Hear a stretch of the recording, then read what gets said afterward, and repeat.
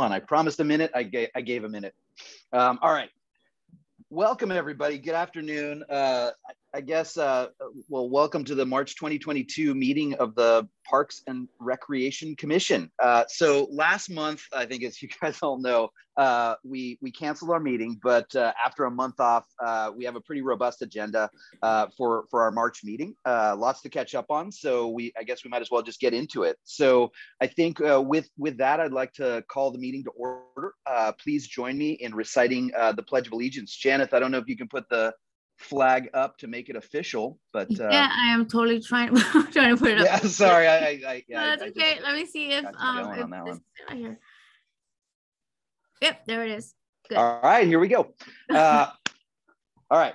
I pledge allegiance to the flag of the United States of America and to the republic for which it stands, one nation, under God, indivisible, with liberty and justice for all. Great. Thanks, everybody.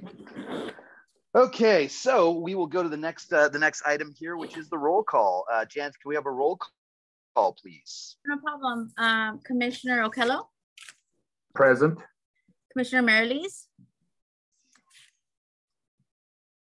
Present. You're muted. Commissioner Mane? Present. Commissioner Green is absent. And Chair Laguna? Here. Thank you. Excellent.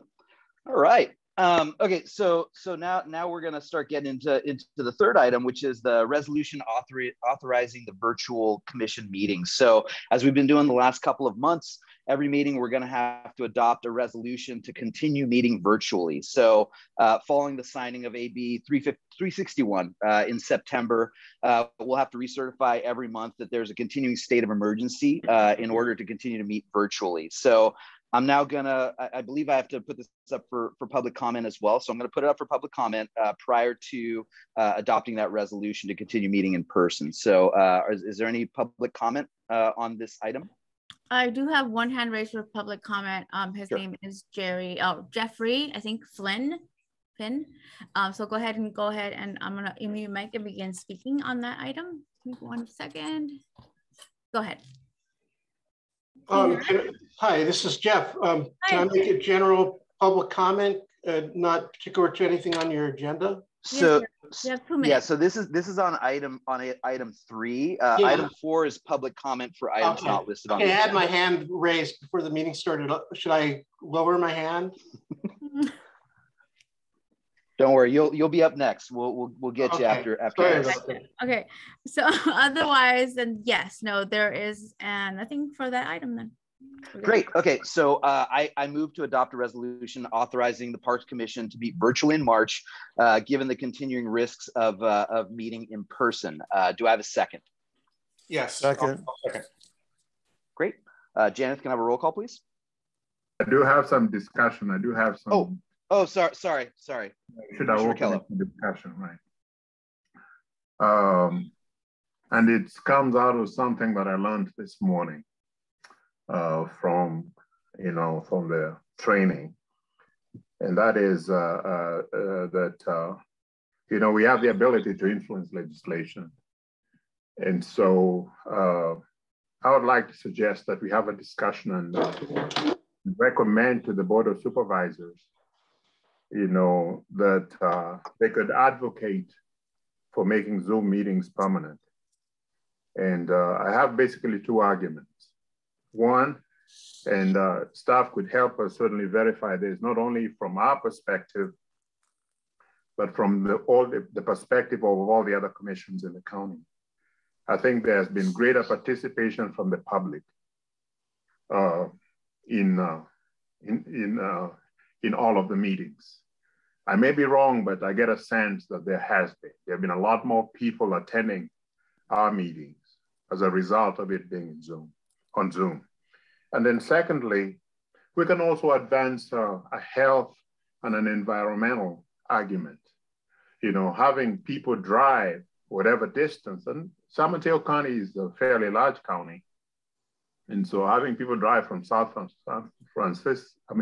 Francisco, to attend a meeting of any one of those commissions is certainly not good for the environment, and having commissioners themselves drive all the 100 and over 100 commissioners constantly driving from their home or their place of work is certainly not good for the environment. So I would like to suggest that, yes, let's go ahead and adopt this resolution, but figure out a way to initiate some discussion of all commissions with the hope that we can persuade the Board of Supervisors to do whatever is necessary to make sure that we can make this a permanent feature of public discourse. So Commissioner Keller, do you think we should put it for a future agenda item, like maybe in next month, to start to get together? Because I feel like as it stands right now, with the Omicron fading a little bit, they're probably, and I don't know, maybe there's some movement at the county to start to think about how we would move back to in-person meetings. So I do think that we probably should get our point of view or alignment around what it is that we're thinking about, even post kind of everyone starting to come back. I agree with you. We can put it in next meeting's agenda, since okay. What's on the agenda is just adopt this resolution. We can adopt the resolution, but put it in the future agenda to start discussion about its permanency. Got it. Makes sense. Great. Excellent. Any other discussion on this resolution?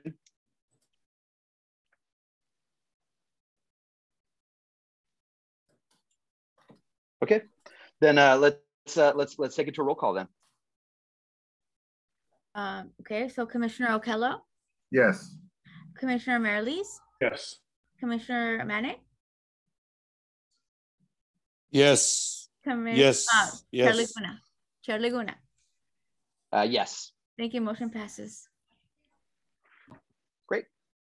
All right. So now we're going to move on to public comment. So item 4, we're going to provide the general public with an opportunity to comment on items that are not tied to our agenda. Welcome all public comments. Please note that since these items are not on the agenda, they're not up for discussion. So we're just going to take these items as they come. And I think, Janet, now's the time that you read the rules, the public participation instructions for the audience. Thank you, Chair. For those attending the meeting on the Zoom video conference, we'll be using the raised hand feature in order to organize any public comments. During the general public comments and on each item on the regular agenda, I'll be asking those members of the public who wish to comment to click the raised hand feature to raise your hand to speak on the agenda item. For those joining by phone, please press *9 to indicate your desire to speak. Please note that members of the public must wait for my prompt in connection with each agenda item before using the raised hand function. For example, you cannot raise your hand at the beginning of the item for something that is later in the item or the agenda. When you hear your name called, please mute your mic if being speaking at that time. So right now I do not see, let me just double check one more time. Actually, I do. I do see a few hands raised for this item. Let's see. Before we open it up, do we have the youth commissioner present? And should we acknowledge his presence? Yeah, I'm here. I'm here. Yeah, I think we should acknowledge that the youth commissioner is present. Gotcha. Okay, perfect. So then, welcome. So then we do have Jeffrey Finn. Please unmute your microphone and begin speaking. You will have 2 minutes. So let's see. Let me know if you're Hi, mine's Jeff. I'm representing the San Francisco Board Selling Association. I just wanted to let you know that we're out there to help you in anything related to recreational water access in the Bay. We've helped the National Park Service and the Bay Water Trail with ABAG MTC on their analysis of water trail issues, mapping and uses, and we're about improving recreational water access in the Bay, and we've facilitated arranging money from developers to pay the Army Corps of Engineers to remove submerged pilings off of Coyote Point and similar endeavorments. So I just wanted to introduce us as the San Francisco Port Sailing Association. We've been in existence since 1986, and that's all I wanted to say. Thank you. Great. Thanks. Thank you so much for your comment. I will next call on Carlisle Ann Young. Please unmute your microphone and begin speaking. I'm gonna go ahead and reset that timer. Go ahead, let me know. Hi, thank you. You can hear me, right? Yes, ma'am, go ahead. First of all, I had my hand up for that last agenda item when you said, were there any more comments, but you didn't see it. So I'll just briefly mention that if you do go to back to in-person meetings, you might consider doing a hybrid model like the Midcoast Community Council is doing. They haven't started going back into group meetings yet, but or in-person meetings. However, they did say that they're planning to have one where you could join from home, because I live way over on the coast and it wouldn't be that convenient to come to Redwood City to attend these meetings. So I just wanted to mention that. And the other reason I was calling is because I think it was at the last Midcoast Community Council meeting, they voted to turn down. And then after that, the Planning Commission voted to turn down the off-leash dog pilot program. That while I don't have a dog, many people did speak up about the fact that there were no off-leash dog areas located within San Mateo County. So it might be something the Parks District would want to address. I think Pillar Point Bluff, people do walk up there off leash from way back when Dave Holland was the parks director, because he said that it was originally historically an off leash area. But, since then, the Golden Gate National Recreation Area took over Montera Mountain, and they don't let people walk their dogs off leash up there anymore. And a lot of the dog owners really do want people to let their dogs be off leash in county areas. So you might want to think about it. That's all I really had to say. And I'll see if there's any other items I want to weigh in on. But thank you for looking into maybe having a hybrid type of a meeting, virtual and public meeting. Okay, thank you. Thank you, Ms. Young. Cover my coughing spell here in the middle of your comment. But I think Chair Laguna, I think that's the last speaker we have for this. So go ahead. Okay, great. All right. So here we go from public comment to action to set the agenda. Would someone like to make a motion to set the agenda? I'll make the motion. Do we have a second? I'll second it. Great. Roll call, please. Commissioner Okello? Aye. Commissioner Meriles? Aye. Commissioner Mene? Aye. Chair Laguna? Yes. Thank you. Motion passes. Fantastic. Moving right along here. Okay. So now we're on to item 6, which is the Parks Foundation Executive Director's Report. I think we have Michelle. Hello. Did you get her? Okay, perfect. Thank you. Michelle, take it away. Good afternoon, commissioners, park staff, and guests. I just had 3 updates to share with you. One is at our, I think it was the February board meeting, the Parks Foundation board agreed to fund trail rides for youth at Wonderlic County Park in partnership with the Mounted Patrol Foundation and the Sheriff's Activity League. We had an opportunity to go out and see it with our own eyes last Friday. And so it seems like a really wonderful opportunity for teens to get an opportunity to learn about grooming and saddling and having a lesson in the arena and then going for a trail ride. Another thing that we funded, I guess, last year that has now been installed are new shade shelters at Coyote Point. So we were happy to to provide matching funds for that project. And then the final thing I will mention is we're really happy to be receiving a California Coastal Commission whale tail grant, which will support educational tours to Fitzgerald Marine Reserve.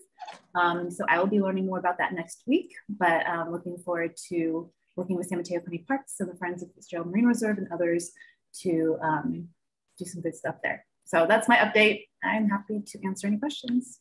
Thanks. Fantastic. Yeah, let's open it up to questions from the commission first, and then we'll do public comment second.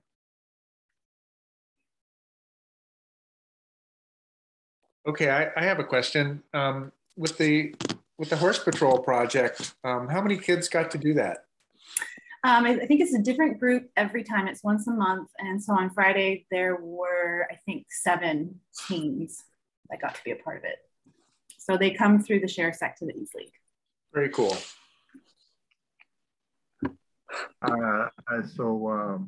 So the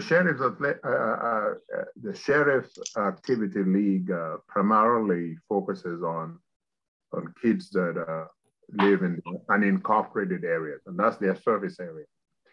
And so the question then is, to what extent is there tracking to make sure that the kids from the whole entire county can participate in the program? I think that is good feedback, Commissioner Okello, and I don't have an answer, so why don't I go ahead and see how expansive this program is or could become? Okay, thank you. Great. Any other questions or comments from the commissioners before we open it up for public comment?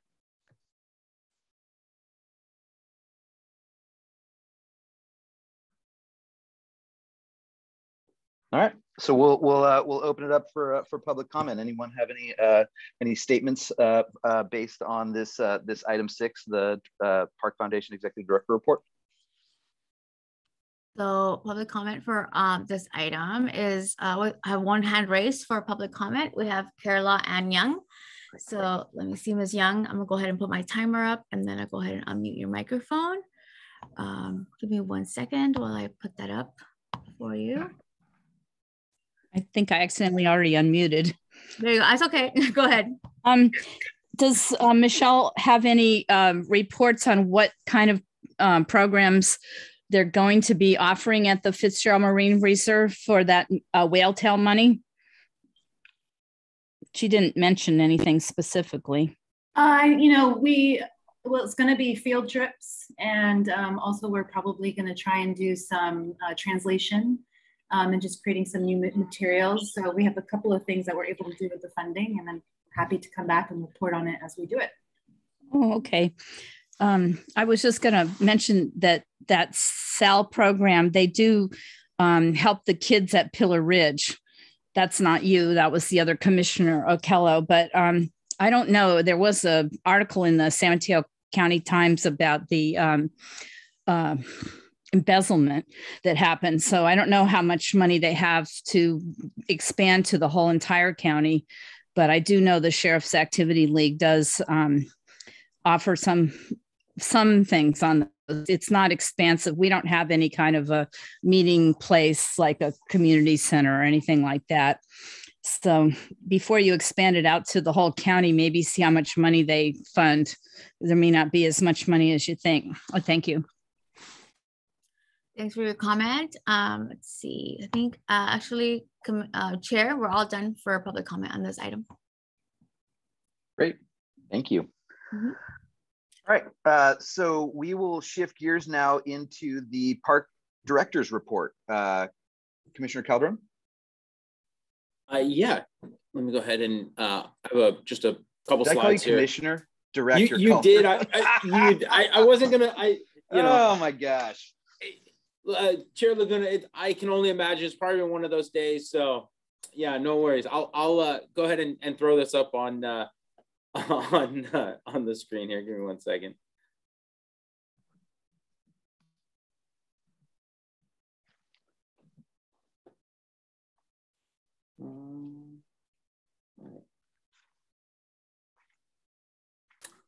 Can you see the presentation? Yep. Beautiful. So just a couple updates. So early last week, we opened our bids for the Quarry Park Pump Track project and identified American Ramp Company as the low bid. And so we will be going to the Board of Supervisors on March 22nd to award that contract. The plan right now is actually to start construction instead of February. It'll be March. I'm sorry. We'll award the contract in March, not February. We will still start construction in May, and it's anticipated to be a 60-day construction window. So we will still be opening this summer, which is awesome because it gives all the kids on the coast side something to do during summer break. That's new, exciting, and really cannot be more excited to get this facility open. Every time I go out to the coast, people are asking about it. So I think this is a huge step in the direction that we are going at providing new and desired services and amenities. So really excited to get this going. Of note, the project is being funded through a variety of sources. Michelle and the foundation received grant funding that will help fund this. They were able to receive a handful of sizable amount in donations. The Coastside Mountain Bikers were contributing to those donations. The Granada Community Services District contributed $100,000 to construction, and then the Midcoast Park and Rec Development Fund will cover the rest. So this really is just a great example of the types of projects we're excited to pursue, and really a great example of how that money is supposed to be used. So really excited. Next, if you've been to Memorial Park, you have seen this in real life. And these are the facilities that our campers were using for many years at Memorial Park. We replaced 7 restrooms and shower buildings in 2020, and we are now replacing the remaining 6 that are in the that need to be replaced, that are in the day use and picnic areas. So these are what the new facilities look like that are already up and running. These new pictures are in Memorial. This is what the new facilities look like. And we have already demoed the old ones. The foundations have been poured for the new ones, and construction is underway and on schedule. We are looking like we're going to be on budget and possibly even a little under budget. Right now, we have a budget of $4.2 million for, this project. And we received so many compliments from campers last year who got to experience the new facilities, and really can't wait for everyone to have access to these new facilities. Something that I thought was really interesting, we surveyed Memorial Park campers last year, and 25% of campers at Memorial Park were new to Memorial. That is a big number for new campers. And so being able to provide them with the highest quality of experience is what's gonna change them from being first timers to returning and repeat visitors to Memorial. So really excited about that. Flood Park is another great project we have going on. We held our first workshop in February. It was attended by approximately 85 people. And we held breakout sessions that allowed us to hear from individuals who were focused on different aspects of the park. So the 4 breakout sessions included urban forestry, sports fields and play amenities. We had picnic and reservation sites, and then we had a breakout session dedicated to Spanish speakers. So really making sure that we are opening the process to as many people as possible. In addition to that workshop, we're going to be holding 2 pop-up events, as well as opening online surveys. So if you were unable to make the workshop, or that's just not how you want to provide your feedback, you're going to be able to participate in the pop-up events or fill out online surveys. First pop-up event is going to be scheduled for the 12th of this month, and that's going to be at Casa Circulo in North Fair Oaks on Middlefield Road. And then the second pop-up event at this point is looking like it's actually going to be a movie in the park. So we're going to host a movie at Flood Park, and we'll be able to talk with participants about the project and solicit their feedback, and then they get to watch an awesome movie. So really, really excited about that. What is the date of the second one? That's still TBD. Okay. So we're still locking that down. and once we have that, we'll certainly share that information with the public. Thank you. Of course. So one of the things that this commission has heard me talk about is deferred maintenance. And anyone who's been working with the department for a while knows that we have a lot of deferred maintenance that we have to catch up on. And a big chunk of that is our paving. And so for some years now, we've been repaving parking lots and drive aisles and we're working on trail surfaces. And so this upcoming year, one of the big paving projects we're going to do is we're going to pave 3 miles of Sawyer Camp Trail. So that's going to be the northern 3 miles. The southern 3 miles was paved, I believe, within the last 10 years or so.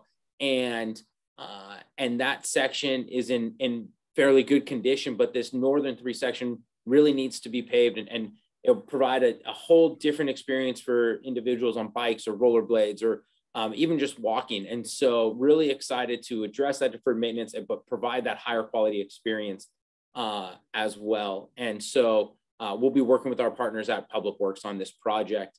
Still working on a schedule. We'll have to work through some issues around culverts. And to do this project, the trail will likely have to be closed for somewhere between 3 to 4 weeks. But I truly think closing down amenities for that extended period of time and doing that project really in the most comprehensive way you can provides not only the best opportunity for the department to do a project right, but it also provides the best experience for the visitors after. Tunitas Creek Beach, we have submitted our coastal development permit, and we'll be going to the Planning Commission within the next 6 months to secure our coastal development permit so we can break ground on construction.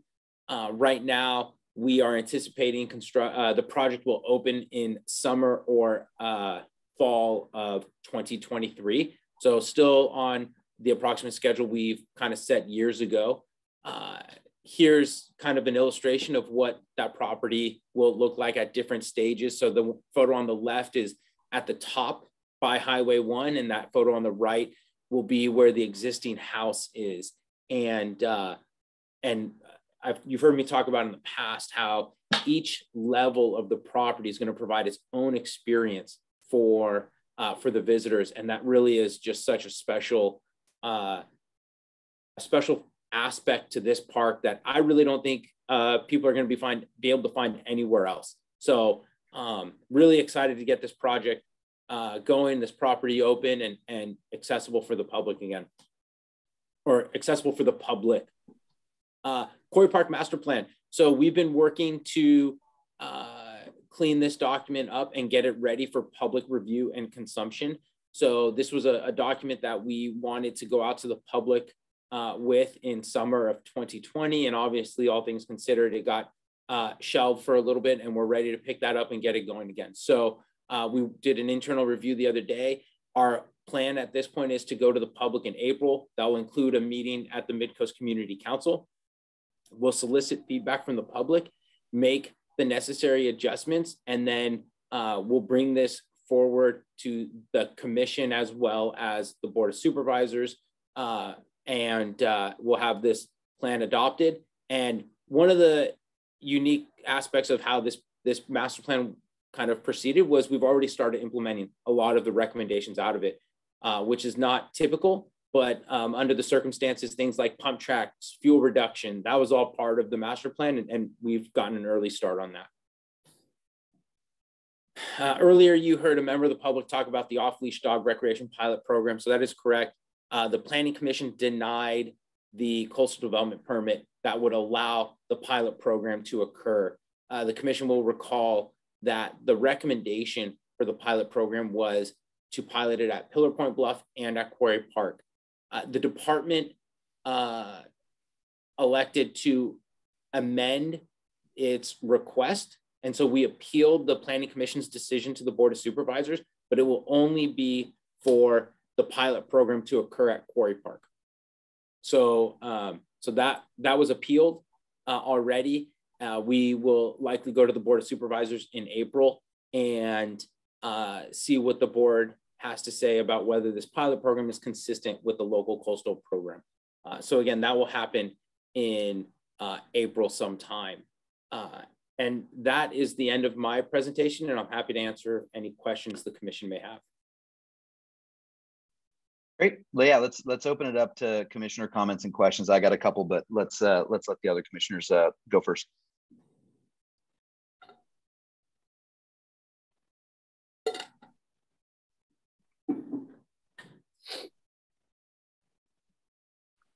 Any of the commissioners have comments or questions for Director Calderon? Not so much questions, but just you know, some quick comments. Mm-hmm. I did try to attend the Flood Park renovation, the first workshop, you know, but I couldn't stay for the entire time because of internet issues, you know, but I'm certainly looking forward to the 2 pop-up events that, you know, you have mentioned, because, you know, at the ground level, it would be very nice to see just the department, as well as the commissioner, certainly work, I mean, talk to residents or talk to attendees and, you know, get their perspectives on the plans that we do have. That's all. Great. Commissioner Manna, Commissioner Maralise.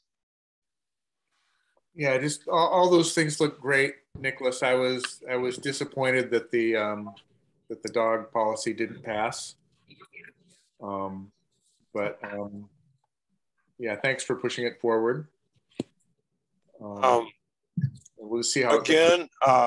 Thank you, Chair, and Nick. Great job as always. I think as we try to come to a close and potentially, you know, open the floodgates, which I don't know.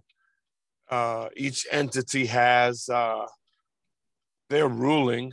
State of California may open the floodgates, schools in different districts, but I mean, me in the airport, I mean, we still have to wear our masks and still have to be real cautious. I don't know what parks as a county administration is falling under, what protocol the state has asked them to do once they initially open their doors to everyone.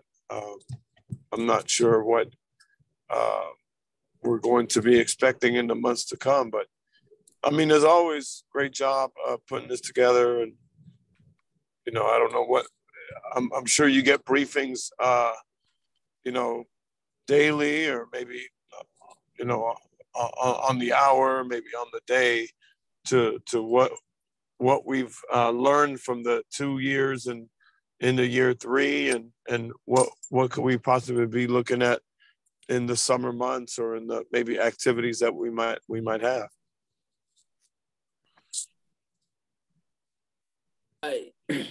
Yeah, Commissioner Monet, I certainly suspect. Yeah, I'll just provide the commission with an overall update, which is that the county health officer and the county manager and the board of supervisors have all determined that the county will follow the state's lead on this. So when the state changes their process, their requirements, the county does the same. They made that determination early on in the pandemic.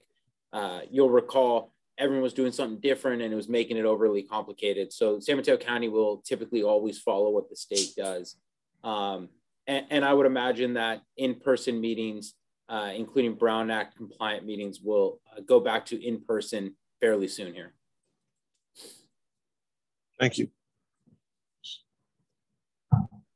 Anything else, Commissioner Maralise? Did you have any other comments? Okay, that was good. Great. All right. So I actually had just a couple of questions. First one on Memorial. So Memorial, obviously a lot of work's been done, and I know there's been a lot of renovations and whatnot, but what's the plan after these next 6 bathrooms, or are we kind of like complete for the major renovations? I know there's been a lot of them, right? From the water to all these other pieces, but are there more phases to it, or will that kind of get us to the point where we've kind of modernized it to more, I guess, today's standards? Chair Laguna, great question. You probably opened up a bigger can of worms than what you were wanting, but I'll try and be brief here. So to date, things that have occurred, you mentioned the 6 restrooms and shower rooms.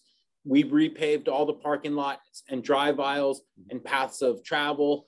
added an ADA ramp to the ranger station, modernized the wastewater treatment plant, the water treatment plant, redid the entire wastewater collection system. That's what we've done. What we still have to do after this phase of the restrooms and shower rooms is modernize the entire water distribution system, which part of that project is actually just recently broke ground and is gonna, we'll be able to provide some more detailed reports on that in the future. We are looking at some of the underutilized spaces in there in the park to see what makes the most sense with regards to uses there.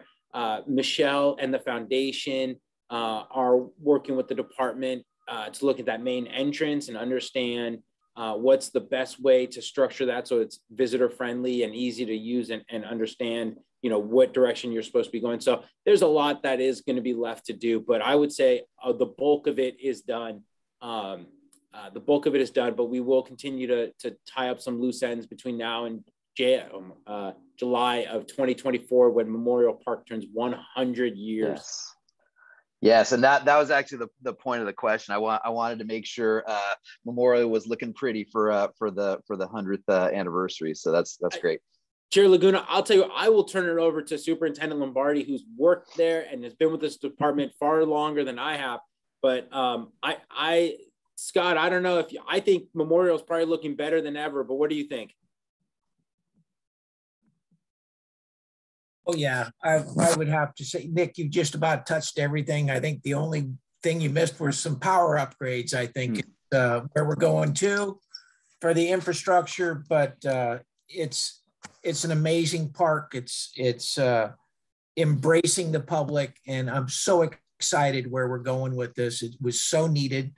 And thanks to the foundation and everybody for helping us out in this situation out there.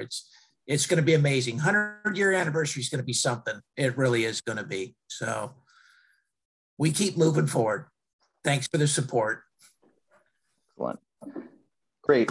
So two other questions. One, in terms of some of the repair projects. So you all talked about the paving at Sawyer Camp.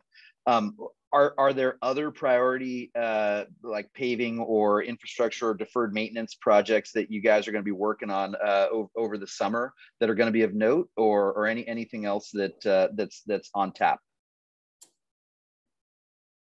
So Chair Laguna, with regards to implementation, we have the water line at Memorial. You know, depending on how the budget finishes with the paving at Sawyer, there may be some more paving that is done. Eastern Promenade will be finished. I think that's all that are, and the pump track will be finished.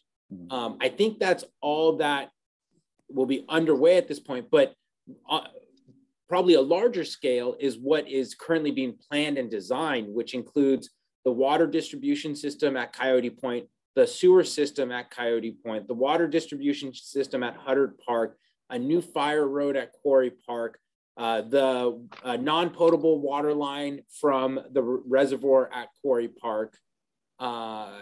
We have a couple bridge replacements, including one at San Pedro Valley. We have the visitor center at San Pedro Valley. Obviously, Tunitas Creek Beach will be breaking ground, you know, over the next year.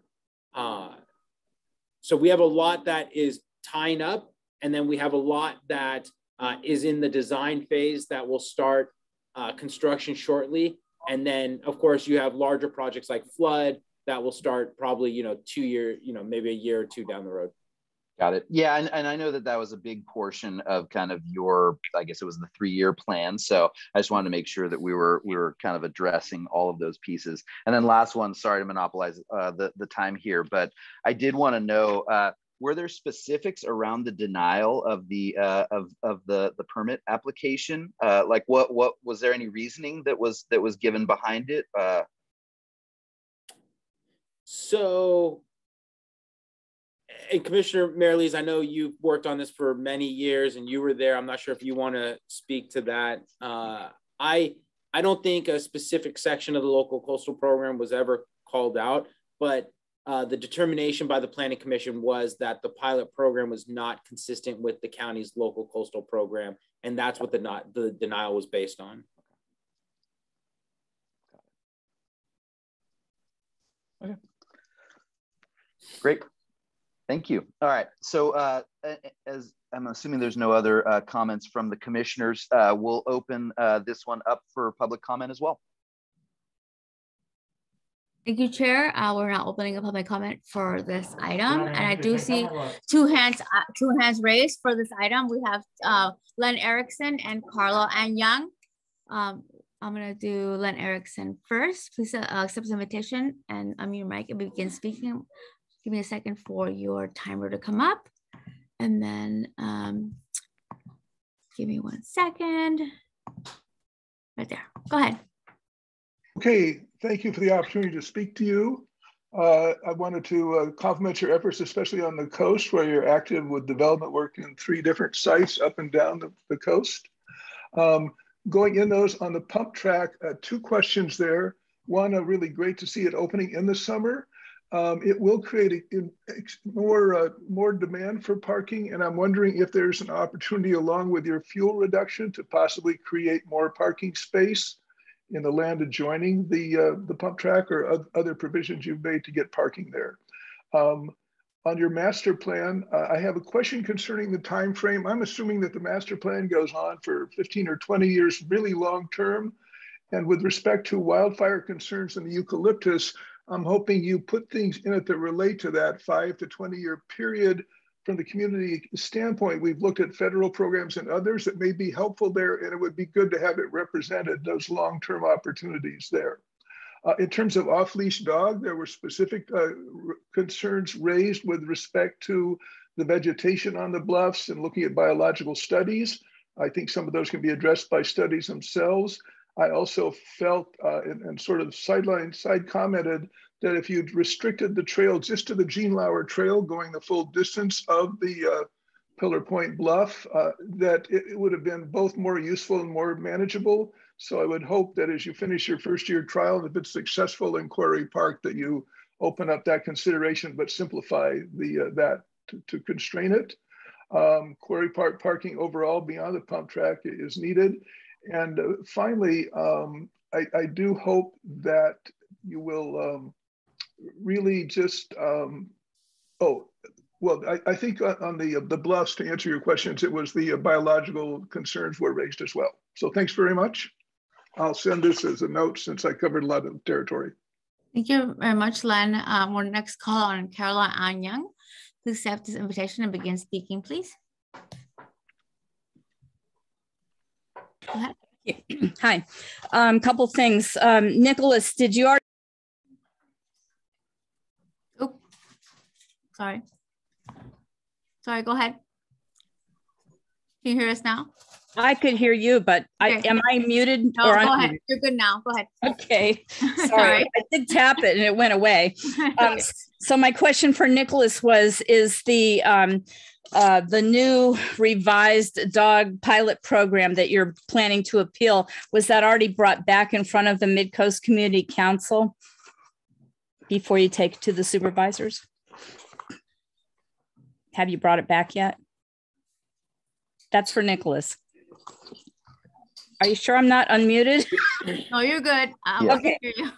Yeah, this is public comment, right? Okay. So, right. Then I'll just continue on. The dog. I think my sense when I went, I didn't listen to the Planning Commission thing, but the MCC meeting, one of their main concerns was that they asked Nicholas during that meeting if there was going to be any more enforcement up on the bluffs and, of course, in Quarry Park. And that's why the MCC turned it down, because his answer was no, they weren't planning or budgeting for any more enforcement for anybody who's not going to be doing letting their dogs run too far off leash. So that was something, if you are going to plan an appeal, you might want to mention that you're going to fund a little more enforcement, or you might still get some of the same problems. And then I did attend your tried to attend the Flood Park breakout sessions, but I really feel like breakout sessions aren't the way to go. It's more like divide and conquer. And then when you do get into a room, usually only one person gets a chance to speak because you make them kind of short. So that's just a thought there. I'll see if I can go to your pop-up. I was interested in that. And then as far as the pump track goes, I was listening to the Granada Sanitary District meeting, and they are hoping to do some kind or coordinate with you on some kind of a grand opening. But, you know, if it's going to open in June or July, that's prime traffic season on the coast. Anyway, you might want to check in with them on that. But that's really all I had to say. Thanks. Thanks for your comment. We'll now go on to Fran Pollard. Fran, please take my attention and begin speaking. Hold on just 1 second while I put the timer back on for you. Okay, go ahead. Hi, can you hear me? Yes, go ahead. Okay. Well, my agenda showed a wildfire fuel break. I thought you were going to talk about that. So are you, Nicholas? I just want to say that yeah, I'll go ahead and answer that one. It actually is regular agenda item 8.1 and 8.2. So it should be, right now we're only on the Parks Director report, which is item 7. Oh, okay. Well, concerning the off-leash dogs, yeah, I'm thinking maybe if you made the Quarry Park trails a little bit shorter, it looks like they can take over all the trails. And I never did get an answer whether those are multiple use trails. Bikers are going to use the same trails and walkers. I think that's kind of dangerous. I think they need to be separated. And I think the dog, we really need a dog park somewhere. I've suggested Mirada Surf East to separate the dog walking and dog parks running. People like to just play with their dogs, throw balls and have them play catch and run around. There's a lot of people that can't climb the hills, don't want to, and they'll just sit or stand and play with their dogs, let them run around. So we really need a place for that. And I think Mirada Surf East is a good place to separate the bikers from the dogs, which I think is going to have to be done. Because that's where the dog people go to, is where the pump track is going to go now. So I think that's important. I guess there was something else, but I can't think of it right now. So, okay, thank you. Thanks. Thank you very much. Actually, let's see, that's our last hand raised chair for that item. All right, fantastic. Okay, so we'll close item 7 and roll into our regular agenda. So there's 3 items on our regular agenda this month, including updates on wildfire management at our parks, as well as preparation for our upcoming Parks Commission retreat. So I think we'll just get into it. And I believe for agenda item 8.1, the San Mateo County Parks Department fuel reduction, I believe Hannah, you're gonna be taking that on? Yes, that's correct. I'm just going to share my screen. Fantastic. All right. And Hannah, before you jump in, I know that you're going to be handling part of 8.2 as well. I think, and I'm not sure how we set it up. Can we do public comment for each one of the individual items? I'm assuming that's the way that we would do it, right? Yeah, so I will do public comment for 8.1 and then we'll roll into 8.2. Okay, perfect. I just want to make sure that we're in line there. Yes, yeah. Great, thanks, Anna. Thanks so much. So for my presentation today, I'm hoping to provide an update to the Commission regarding the Parks Department's wildfire fuel management program. So the Commission has been provided some other updates over time on a variety of our fuel reduction efforts and on the development of our wildfire fuel management program. However, just as a review, the department completed development of our parks-wide wildfire fuel management program in early 2021. Fuel management or fuel reduction efforts in county parks has been a priority for the department for a long time and will continue into the future as well. However, our efforts to develop this program were really initiated or reinvigorated following the CZU Lightning Complex fire in 2020. And is an effort for us to be able to look much more holistically at all of our parks and determine what projects were of high priority and what were feasible for us to implement within the 5-year timeframe for the program. So there are 32 projects that are identified in the fuel management program, and they are dispersed through a majority of our park sites and really distributed throughout the entire county, which you can see on the map in this slide. 20 of the projects in the program are considered new or previously untreated areas, and 12 are focused on maintenance of previous fuel reduction efforts. So a huge priority for our projects is this long-term maintenance aspect, so that for any fuel reduction project we implement, we can focus on ongoing maintenance efforts as well, so that these areas won't regrow and we won't end up back at square one within a few years' time. Maintenance work is also typically more cost effective. So once you complete that initial heavy lift of vegetation management, the maintenance efforts are usually more a lighter touch needed to keep up the benefits of that work.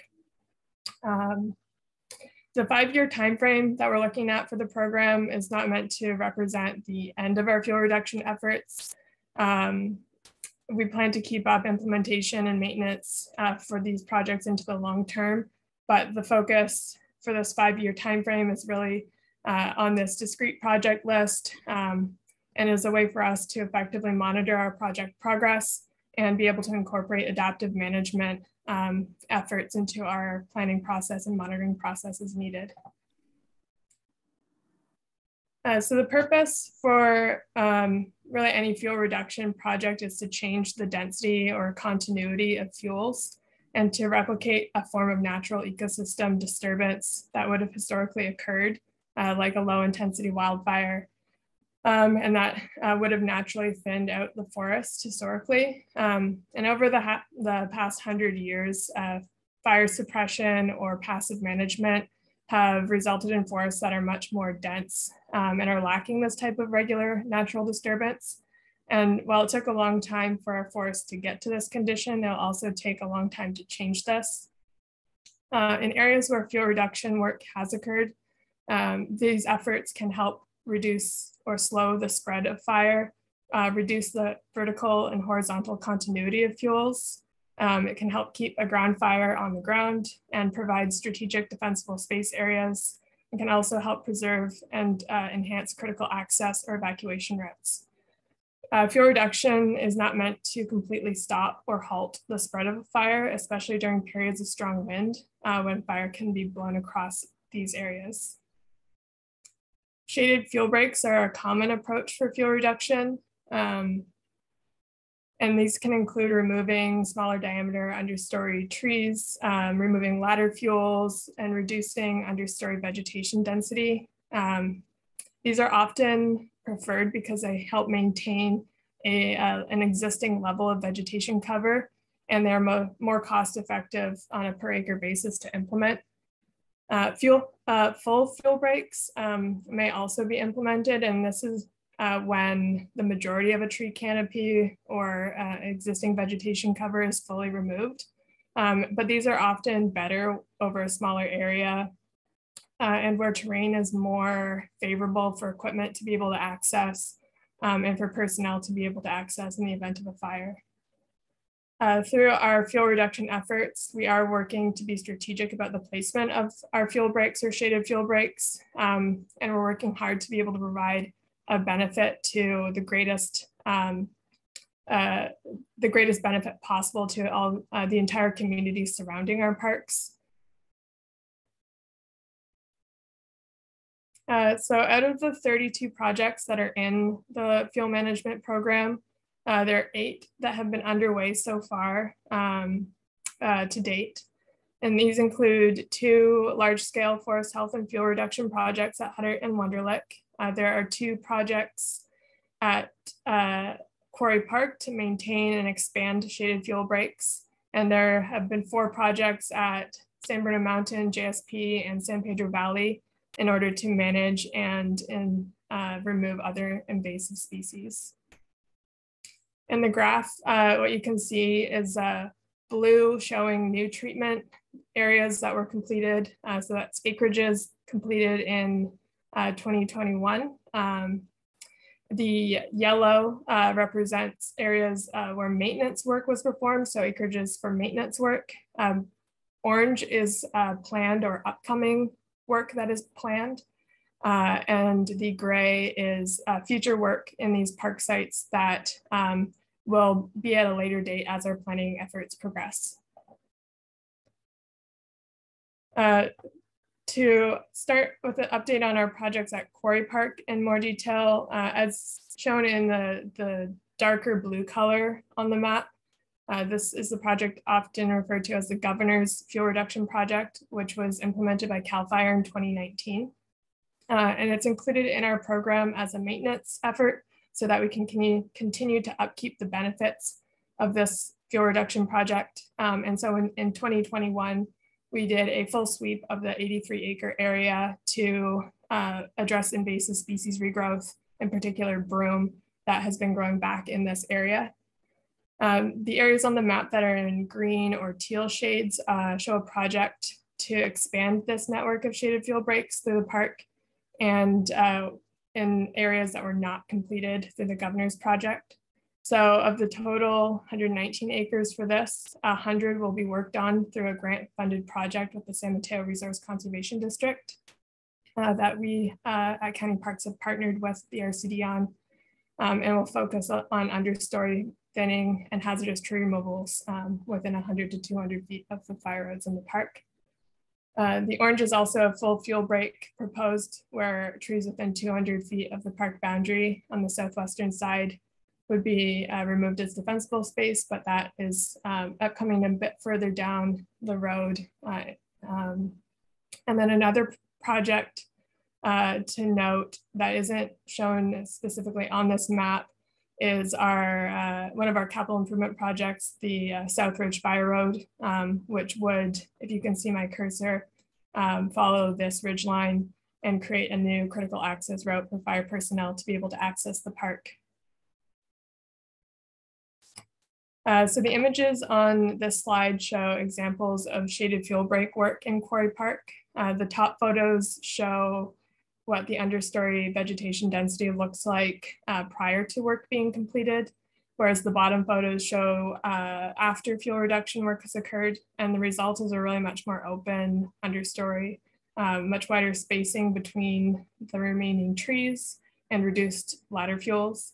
And so we feel this provides a really good illustration and visual for the difference in fuel load between these photos. And if you could imagine how differently a fire might behave in the before versus the after photos when you're considering what type of available fuels there are. And that in the after photos, this is greatly reduced.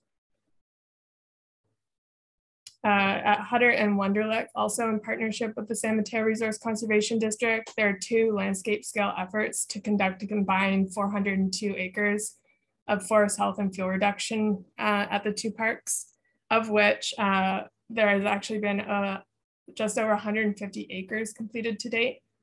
The maps you see here show the various treatment areas where the blue is work that has been completed to date, and the orange is future treatments or upcoming treatment areas. The big picture goals for these projects are not just to reduce fuel loads, but really to reintroduce a form of disturbance to these ecosystems, promote vegetation regeneration and succession, address pathogens and invasive species, and make these forests more resilient to future disturbances like wildfire and climate change. These images also show a representation of before and after work. And this is at Hutter Park, where you can see the dead and or dying vegetation in the understory was masticated, which from a fuel reduction standpoint reduces the density of the fuels. but also sort of reduces the competition for resources like light or water or soil nutrients, and can promote the regeneration or new growth of native species. And again, these photos are a good representation of the difference you can see in fuel load before and after the work is performed. Just to kind of highlight an area at Huddart Park as well, which isn't shown in these photos, but the project, another governor's fuel reduction project along Kings Mountain Road that was completed in 2019 as well, is also a good example for the department to be able to see how this type of forest or how the park responds to this type of work. And so our monitoring along Kings Mountain Road has really shown that the native vegetation there is growing back well, and that we have not been seeing an explosion or rapid spread of invasive species. At San Bruno Mountain, the first phase of a larger project to manage fuels occurred in the fall of 2021. And so this first portion focused on removing some larger eucalyptus trees along this park access route and access corridor that were either in declining health or had some dead limbs in the canopy. And this really helped reduce the canopy connectivity on this access route and provide better access for equipment when further expansion of this project is planned. At San Bruno Mountain as well, there have been ongoing efforts to control an invasive shrub species called gorse, which grows in very dense patches within San Bruno Mountain. And so we've been doing work to keep the species under control and try and remove very dense stands of this species. At San Pedro Valley, there was work completed in 2021 as well in order to do some eucalyptus management in a stand adjacent to the neighborhoods in Pacifica, as well as in proximity to some of the in-park facilities. Coming up in the rest of 2022, there are going to be efforts to continue maintenance and new treatments and all of those projects that I discussed, including close to 250 acres of more work at Huddart and Wunderlich, and 100 acres of shaded fuel break expansion and hazardous tree removals at Quarry. And there'll also be expansion of our eucalyptus and gorse management efforts. New projects that have been actively planned for include a shaded fuel break project at Edgewood County Park and as well at Memorial County Park. And while I've spoken a lot about the projects themselves that have been implemented or that we will be working on, I'd also like to highlight that by having the wildfire fuel management program in place, the department has been able to be more focused in how we implement the work and assign resources for our projects and for how we can monitor our progress on implementation. And so because of this, we have been able to complete 211 acres of fuel reduction treatment in the past year, with more to come. And by the end of the fiscal year, we're on target to have completed the most fuel reduction acreage than in any fiscal year prior to this. It has also streamlined our process for applying for grant funding by having this predefined list of priority projects.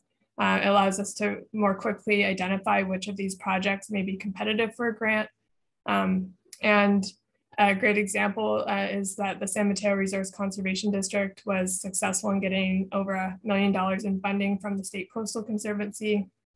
And there are 5 other grant applications that are currently pending. I also listed that the grant funding award to the RCD from CAL FIRE and the California Climate Investments Fund, which is the funding that's going towards the implementation for Huddart and Wunderlich that I mentioned earlier.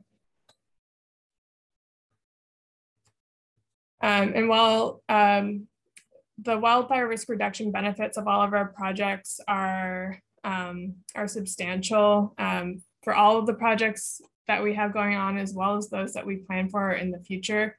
We really want to promote and incorporate a variety of the different environmental and ecological benefits into the project plans. And so really the goal being that we can work with nature and not against it. And that there's an acknowledgement that most native ecosystems in California are well adapted to this frequent or natural disturbance cycle. And we want to incorporate these ecological principles like disturbance, regeneration, ecological succession into the projects, promote carbon sequestration, improve habitat characteristics that are compatible with native wildlife, and understand that while native vegetation is still susceptible to wildfires, that the native species, many are also very well adapted to survive or regrow after a fire. On that vein, a project that's not currently included as one of our wildfire fuel management program projects, but is something that the department is in the planning efforts for, is a climate and habitat resiliency plan for Pescadero Creek County Park. And this again is in response to the impacts to the park from the CZU fire in 2020.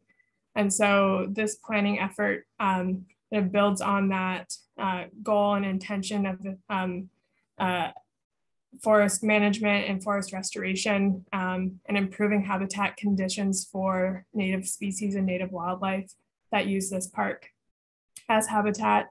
And so our planning efforts to establish this plan are underway, and we'll be planning to share more with the commission at a later date as we continue to work towards this climate and habitat resiliency plan.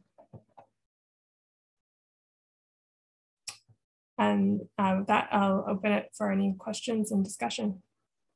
Great, and yeah, maybe we start like we've been doing with the commissioners, see if there's any discussion points. I'll open up to you guys to if you have any other any questions or comments or anything about what Hannah just presented.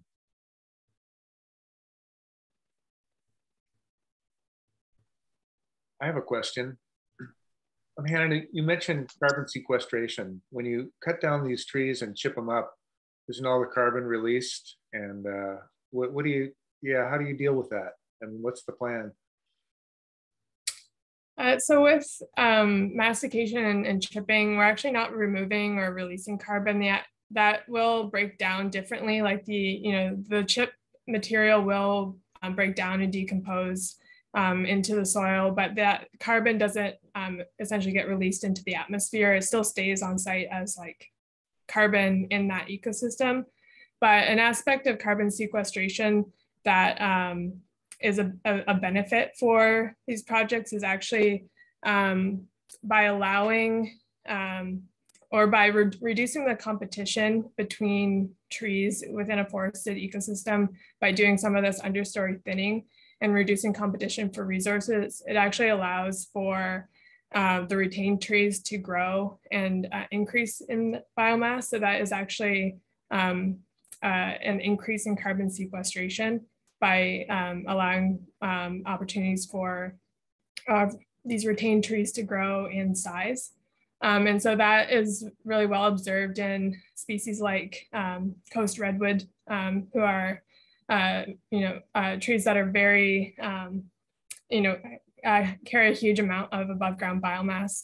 But it's a concept that applies to really any type of vegetation, just on varying scales, in that by reducing competition for resources, those species that are left on the landscape can be more effective at carbon sequestration and biomass retention.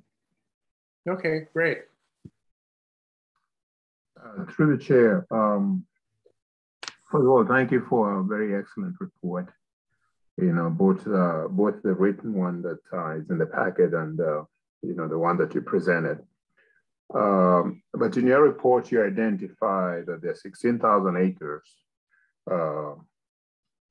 covering all the 32 projects that are part of this wildfire fuel reduction program.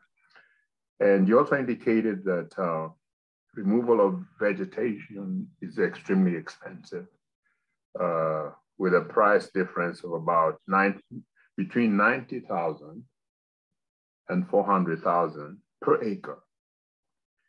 And so, first of all, why such a large difference? Why such a large difference? And I say it depends on density, but you know, if you could add on to that, I would certainly appreciate it. Yeah, absolutely.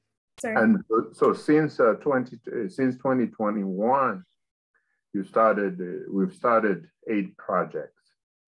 And so in terms of the amount of money we need for the entire 16,000 acres, do you think it's going to be easy to access that money? I mean, you mentioned Measure K, and you also mentioned grants, you know, that have been applied for, you know, and received. So could you sort of give me a percentage? How much of Measure K is being utilized percentage-wise, and how much are you anticipating, you know, getting from, you know, from grants? And one last question in terms of you know, the alien vegetation that you wanna get rid of. What percentage of our system consists of alien vegetation? So regarding the first question about cost per acre, you hit on it. It is variable because of it could depend on the vegetation type being removed. So depending on whether we're managing shrub species or oak woodland habitat or eucalyptus trees, there's going to be different level of effort required depending on the type of vegetation, the amount of material that needs to be removed. There are considerations around the approach, whether we're doing understory thinning or full removal of all vegetation. So that would you know, translate to a different level of effort. It can be related to the type of equipment that's needed to complete the work. So if it's accessible by heavy equipment, and you can bring in a masticator or you know, a track chipper or some other heavy equipment to help process the vegetation versus having to go in and do handwork. There's going to be differences in costs for labor and equipment, and the type of terrain and the type of access as possible will also dictate the cost and the level of effort for different projects. And so the range for implementation cost per acre can be quite large because of that. And so when we're estimating costs, we're trying to figure out, you know, what is the objective? What are we trying to remove? What's the existing access like? What are we anticipating in terms of costs? And so it definitely is a wide range and can vary pretty significantly from project to project. In terms of the funding question, grants versus Measure K. So currently, I guess I don't have an exact proportional percentage of grant versus Measure K. We have the grant funding listed from the CAL FIRE and the State Coastal Conservancy grant funding, but from Measure K funds each fiscal year, we have 1.5 million available in Measure K funding for fuel reduction for this fiscal year and for next. At this time, that is our Measure K funding availability, and we'll continue to pursue other grant opportunities. As I mentioned, there are 5 different grant opportunities of different size that are currently pending award. And so we will be waiting to find out whether those are successful grant applications, and those will help go towards implementation for future projects. And we'll be able to continue to pursue other grant opportunities that come up as they arise, and take advantage of that to help with our implementation costs. Through the chair, one additional question. Is there any effort, to work with cities, have, residential areas that are in close proximity, to our parks, so that, they, for the sake of their residents would be willing, to pay part of the cost of ensuring that, their residents are not impacted by a fire should it occur. Yeah, so I think, there are a number of neighborhood defensible space efforts. Sheena may be able to speak to some of the RCD's assistance that they're able to provide in terms of neighborhood programs. There's the Fire Safe Council and other fire agencies that work on other projects within cities and city jurisdictions that do have complement and intersect with a number of our parks projects. I can work to share or provide some examples or other information at a future meeting if that's desired. I'd appreciate that. Thank you. Great. All right, just to keep it moving along, Commissioner Manna, do you have any comments or questions for Hannah?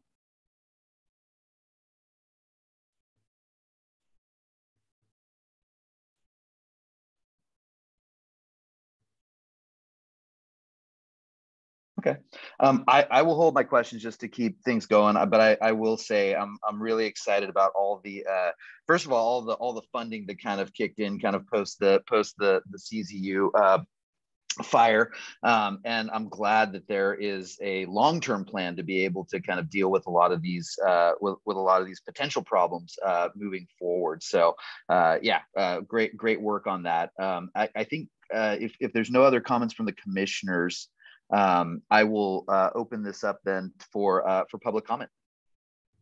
All right, let's double check real quick.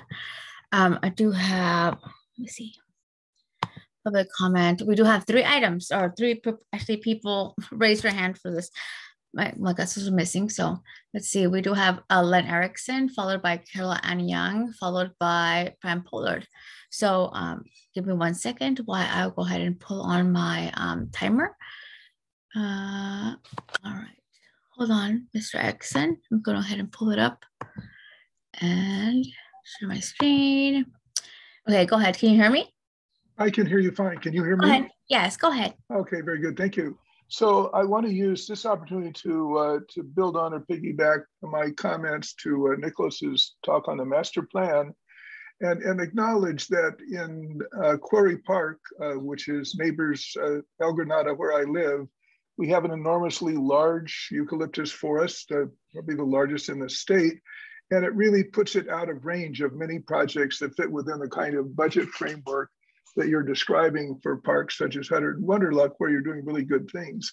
And I feel there's an opportunity here to, on the very big side, to approach the larger problem, not to compete with what you're talking about, but to look at the 5 to 15-year framework and go out and look for support there. The Fire Safe Council had a UC Cal expert on eucalyptus who made a couple of points relative to their overall characteristic, and also noting that with climate change, they may be fading or no longer quite as likely to grow here. But that's a long-term degradation. But I think relative to revegetation, we've had our forester from CAL FIRE speak to figures that are up above $100 million to do it.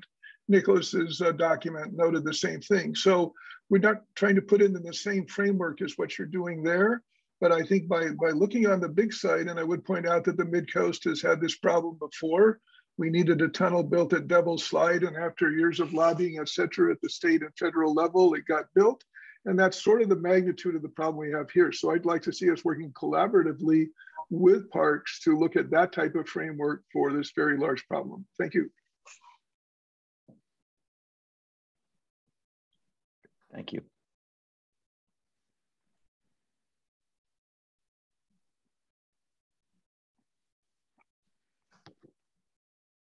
Janeth, do we have other hands raised? I was muted and I was already, my whole spiel was already, I'm like, what's going on? Why isn't someone speaking? Anyways, I think she'd put the unmute on me so you can stick your spiel. I just had spiel. Hold on 1 second. Let me just go ahead and put your timer on. I know I was like, I was on a roll. My voice weren't talking to me. So anyways, nobody was talking. I didn't hear you call my name, but I did see the unmute button. Anyway, I just have one really quick question for Hannah. I definitely agree with what Len Erickson said, who, by the way, is on the Midcoast Community Council and lives in El Granada. But that is, there are so many homeowners in El Granada that are losing their homeowners insurance, or it's becoming so excessively high. So it's extremely important to keep working on the Quarry Park thing. But the one question I had for Hannah was, when you showed those two slides side by side, and even maybe Sheena could do this, answer it. What's the difference when you masticate something and just leave all the debris on the ground? Isn't that byproduct also flammable? Thank you. That's my only question. Thanks for your comment, Carlisle. Let's see, and then we'll have, let me see. John Pollard. 1 second. Can you hear us?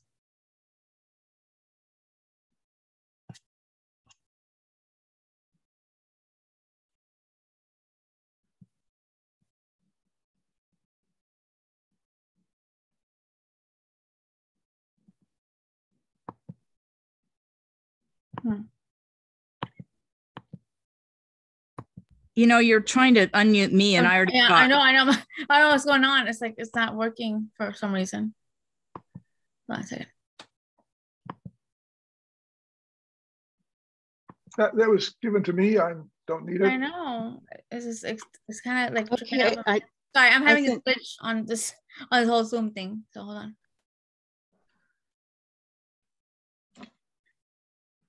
Fran? Yes, hi, can you hear me now? Yes, go ahead, please. There we go. Yes, there you go. Okay. Thank you. Thank you.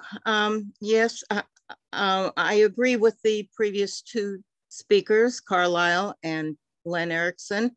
I'm hoping that you can do advance the removal of the trees around the community. I know that's RCD's project. And Sheena, I was wondering, are you going to give a presentation? Anyway, okay. Well, then do I wait till you speak, or because that's the thing that there's a lot of giant trees that hang over all the homes around the forest, and I'm just worried in these great winds, and they're going to fall on our houses. They have to be cut, the ones right along the perimeter of the park that adjoins the community. I'm hoping you can speed up the removal of the trees rather than wait another year. We are not getting the rain that everybody else is getting today. Our streets were damp. That was it. The rain keeps bypassing El Granada. I can't believe it. It's happened almost every time this year, except for the one big storm we had back, when was that? The end of last year. It's been dry for the last 2 months, which are normally our wettest season. So things are drying up already. And I'm really worried about fire, and I'm worried about the wind and trees falling. I heard 40 trees fell in Quarry Park.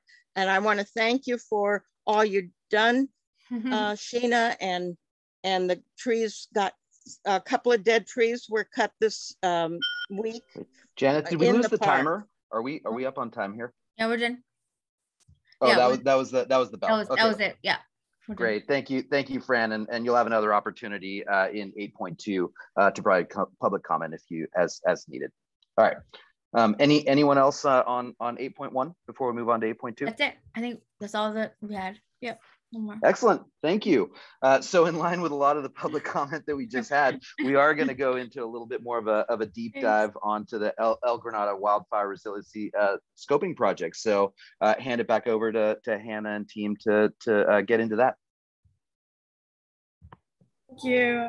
Yeah, I just wanted to introduce Sheena Sidhu, who's our Forest Health and Fire Resiliency Program Manager for the San Mateo Resource Conservation District. And she is joining us tonight to present on an El Granada scoping, wildfire hazard scoping project for the community of El Granada, and we'll be able to provide an update to the commission on that project and some information on what that is working to accomplish.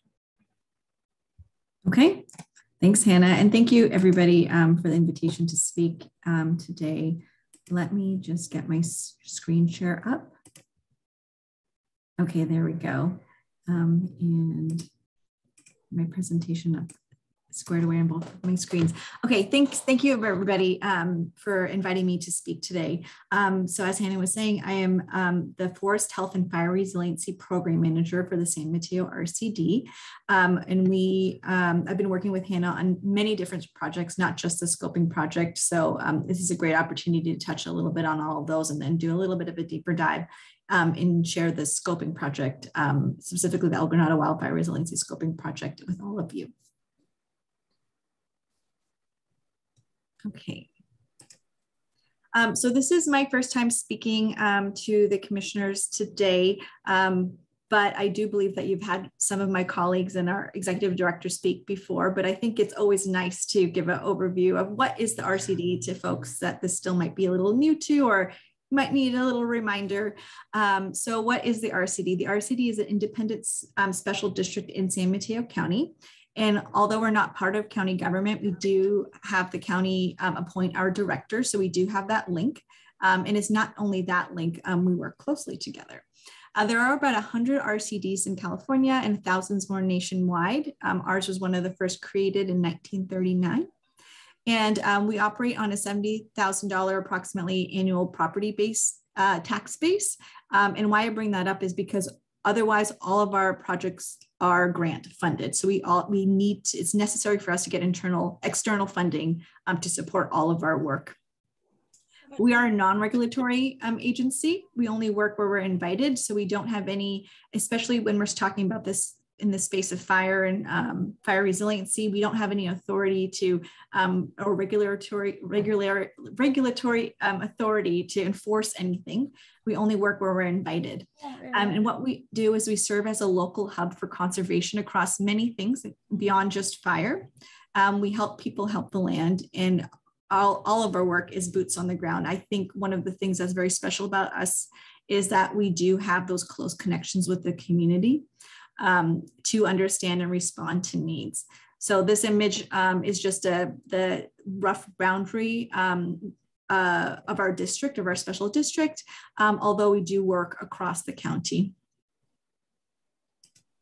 So our work is in several different focal areas. So this includes water, climate, wildlife, agriculture, and of course, forest health and fire resiliency. And our projects span this whole breadth. And of course, there's always overlap in our work, especially when it comes to natural resources and managing our natural resources in the county. And we have a long history of working with the county. So it's not just county parks. We also have lots of projects that we do with DPW, Office of Sustainability, Department of Emergency Management, also with county planning. And this work, the work extends into a lot of different areas. So some of this work in county parks has included our work working in partnership on Old Hull Road, multiple projects at Memorial Park, including the removal of a dam, extending 50 miles of salmon habitat through the park, restoring water quality, water infrastructure. We also do water quality monitoring in partnership with the county. This has been linked to those pet waste and issues that you're working on, and off-leash dog project. So this is all connected through all the work with RCD. So specifically for our forest health and fire resiliency work, again, our work touches through the county. And so to hone in on what I specifically manage as the program manager for forest health and fire resiliency, this includes our neighborhood chipper program.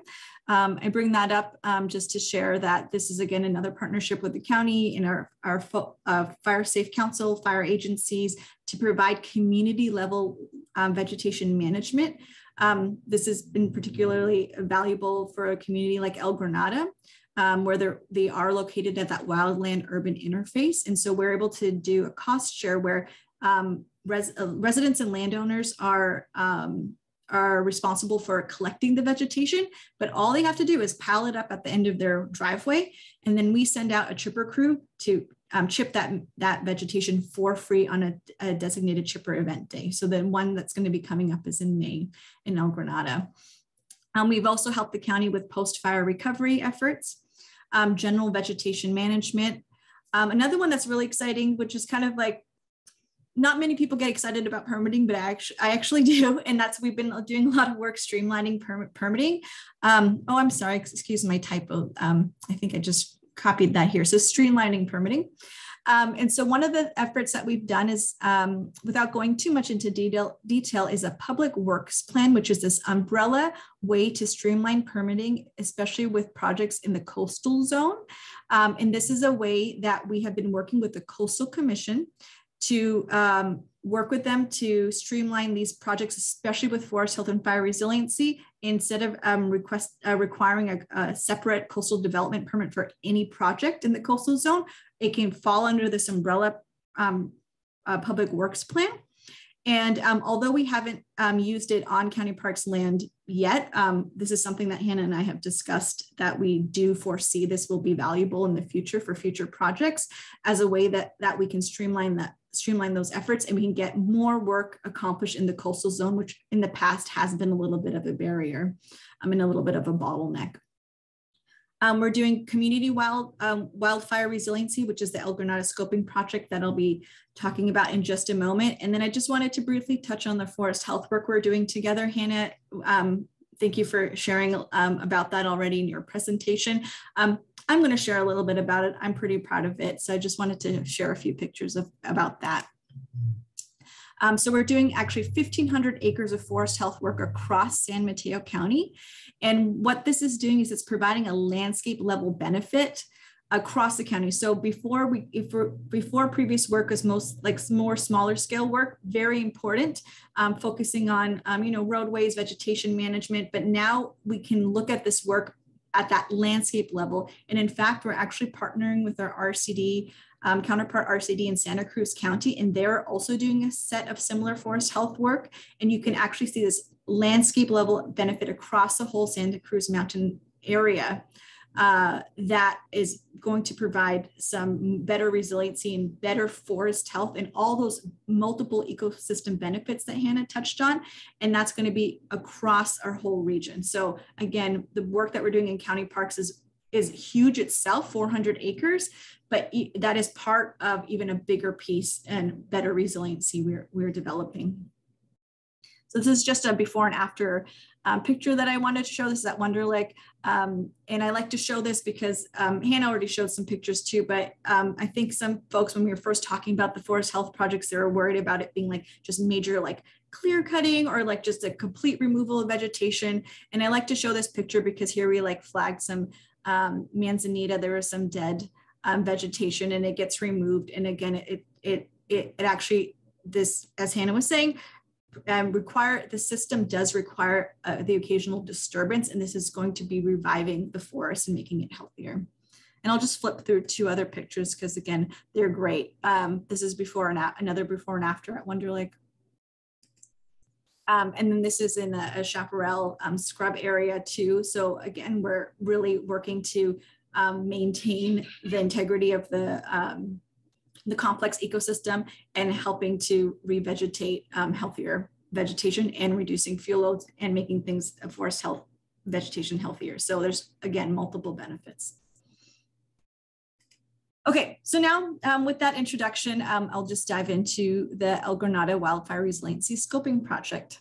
So this project is funded through Measure K funds. The county contributed $75,000, which is going directly towards the consultants that are helping us in this project. The county also supports RCD staff with basic project development. That is how we're able to respond to community needs immediately as they're emerging. So that's funding some of the staff time that we're serving as project managers for this project. And the rest of the $75,000 is going directly to the consultants to produce this, this scoping project work. So the purpose of the project is to develop a site-specific understanding of wildfire scenarios for El Granada and the surrounding community, and scope a suite of actions that would most effectively reduce those risks. So the way that this project was brought up is that we were hearing a lot of things from the community about what they wanted to do to reduce wildfire risk. And there was also this issue that came up where the county did help to remove some eucalyptus trees along the medians inside of the community as well. But there was some question, is that what is actually the most effective thing we can do? As we're learning from the public comments that are coming up, there's a lot of things that could be done. There is a lot of concern and needs that the community has to reduce wildfire risk, but where can we get the best bang for our buck in investing in reducing risk for the community? Is it in Quarry Park? Is it a little bit in Quarry Park and a little bit inside of the community? Should we potentially focus mostly on home hardening? Like, there could be a million different things that we could do, but let's use this study to figure out what could be the most effective. And then I'll go into the suite of actions in a moment. So let's leave it at that. So just a quick picture of where we're working. You all know where El Granada is, but I pulled this particular map up because this is actually the CAL FIRE Fire Hazard Severity Zone map, where red is very high. And so that's where we are. The community is directly adjacent to the very high area. Quarry Park is right there. And so there is just, based on this information alone, it's clear that there is a need to take a closer look at this. Oh, I'm sorry that the quality is a little poor on this. I don't know how it's showing up here, but I think as you are all familiar with El Granada, this should be okay. So here's Quarry Park, and the focal area of our project is the whole community of El Granada, which includes Quarry Park. And then we are also expanding out 3 miles from here. And so our whole assessment of fire risk is within this 3-mile zone around the community. And so what we're doing is when we're doing risk assessment, we're going to be collecting, well, we've already done this phase, is collect data about what we can use to model the fire risk assessment for the community. So previously I was showing you this map, which is the fire hazard severity zone map. And that's a very coarse level. This mapping from CAL FIRE is done for the whole state at a coarse level, identifying where there's very high, and moderate fire zone risk. And then what many communities across the state are doing is they're actually honing in and looking at it at more fine scale level about the exact severity. Like, this map is not going to show you exactly where particular risks are in the community, right? Again, this is a coarse level. So what we're doing is we're using basis of this type of mapping. We're using the fine scale mapping that the county has funded, to the fine scale vegetation mapping the county has funded. We're using information about wind patterns, about topography. We're also looking at where assets are in the community in several different variables. We're also listening to the needs and the contextual narratives of the community, where they're also sensing some concerns as well. And so again, we're looking at this map. We're going to be doing this fine scale detailed modeling of where there's fire risk. And so this is going to include the 300+ acres of the eucalyptus in Quarry Park and all of Quarry Park, but also concerning the community inside, where there's also 100 acres plus of eucalyptus inside, and just any additional potential risks.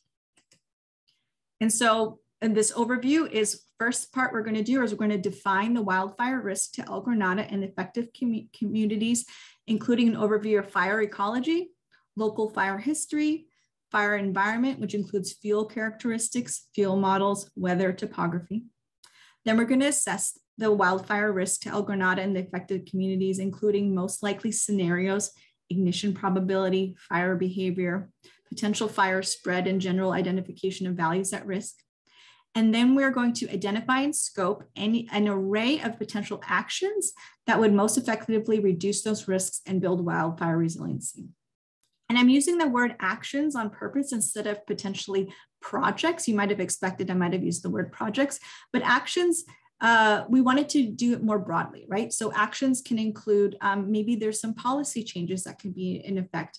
One thing, for example, we've done last year working with the county is to help work on a tree exemption for permitting so that folks could remove trees that are of a higher fire risk without needing to get a tree permit.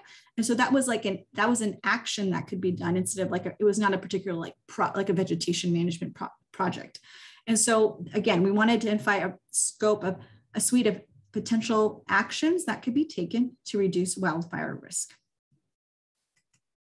And then we're not doing this alone. So one of the reasons I'm invited to speak with you today is that you as County Parks are one of our project partners in the project team. So RCD is the project manager. We've hired consultants, which are Panorama, Vibrant Planet, and Prometheus Fire, to do the modeling, developing the suite of actions and on-the-ground truthing.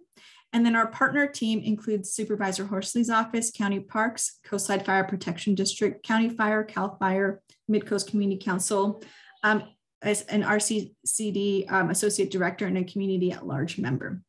So this is a core team that's meeting regularly to discuss the process, look at data together. We'll be reviewing the suite of actions that are developed and the fire assessment. And this is just a brief timeline. Our data collection was completed in January. Right now, February, March, there's the risk assessment and developing the recommendations. The final project report is expected at the end of April, and then we will be having a public presentation in May. And so this is quite a quick turnaround, and I'm really excited because it will be relatively quick. So I know that folks are very anxious in wanting to know what actions can be done and what's like the empirical evidence of what are the best actions, again, the best bang for our buck for projects. And so I'll just conclude with this, that the project is contributing to a more fire resilient mid-coast. And so the scoping project is just one of multiple efforts by many agencies and organizations to increase wildfire resiliency in the mid-coast region, right? So this is on top of the projects RCD is doing with County Parks to for our fuel break along the fire roads, for example. The eucalyptus and the medians were removed, the tree exemption. There's Coastside Fire Protection District's also doing a lot of vegetation management. The fire marshal has also invoked some programs. Like there's a lot of things happening. So this is just one of many. The project connects to the existing Quarry Parks fuel reduction projects. And then just to be clear, this is a planning project only. And one of the best things it does is it sets us up for future funding. So we're going to be able to identify those projects that, again, the biggest bang for our buck, and then we can match that up to what's the best funding. We are not prioritizing the projects. What we're going to do is we're going to match what's the best project. So if something comes up that there's home hardening funds out there and home hardening has been identified as a good project to help build fire resiliency, we'll match those opportunities up and put that project forth. If there's a project that looks at invasive species removal and is providing a lot of funding for invasive species removal, we'll match that up with any potential eucalyptus removal projects. And we'll just match up the funding. We're not going to prioritize it. We'll just know what are the best projects that are going to be outlined, and then we can put those forth. And then earlier today, we were talking a little bit about like how does funding look? Right now, I mean, we're all excited about building more fire resilient communities. The state is also very excited about this, and funding is flowing down quite fast. And sometimes we don't even know what programs are coming up. There's some programs that are annual, but I've also in the past year and a half come across programs that are just like arising because state funding is flowing down. For example, the $1.1 million we have for the Fire Road project in Quarry Park, with the fuel reduction along the fire roads, that was from a project that the Coastal Conservancy just had a pool of money, and they gave us 2 weeks to write the proposal. We wrote it and received the funding. And it was just one of these immediate things that we had a project, we could link it up and we could just pounce on it instead of like starting from square one. And then I just want to emphasize that there's no obligation from this. This is a planning project. We are going to identify the key projects, but no one is going to be required to do this. Again, there's no authority behind it, but this is the best thing that we can do to serve the community, is to develop a good, concise plan with our partners. And I'll end on a really high note. Is one of the things that I've been finding very rewarding about this process. Not only are we actually doing some things to advance fire resiliency, we have a very strong partnership growing amongst all the partners. This has been giving us a great opportunity to increase communication with our partners, with the fire agencies, again, with county parks, although I feel like our partnership is strong to begin with, but with also with the fire agencies, also with MCC, engaging more with the community to provide something that's really tangible and a tangible outcome. So I'll end with that. I can answer questions, and I can also can be reached by email if anybody has any follow-up questions. Great, thank you so much for that. And before we get into public comment, I wanted to see if any of the commissioners had any questions or other stuff for Sheena before we move on.